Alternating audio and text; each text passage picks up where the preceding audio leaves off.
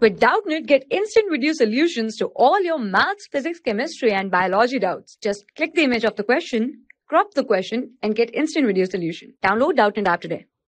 Hello guys, so today's question is, a force is 49 Newton just able to move a block of wood weighing 10 kg on a rough horizontal surface. Then the coefficient of friction is. So guys, see here, this is our block and this is our surface.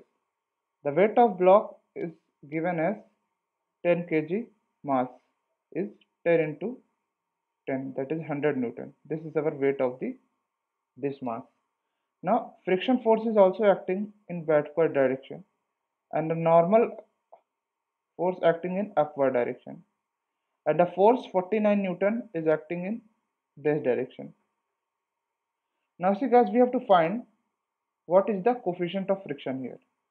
So guys, see here, if the block is just about to move, then we can say that friction value is equals to 49 Newton. 49 is our first equation.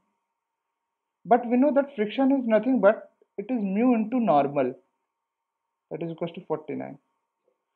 So we have to basically find the coefficient of friction, that is mu. And from here we can say that balancing the forces in upward and downward direction, normal comes out to be 100 Newton, that is mg.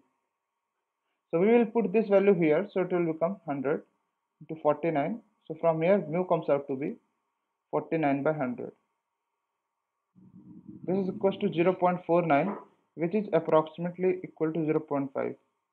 So from here mu is equals to 0.5, that is equals to half. So correct option is option A. Thank you guys.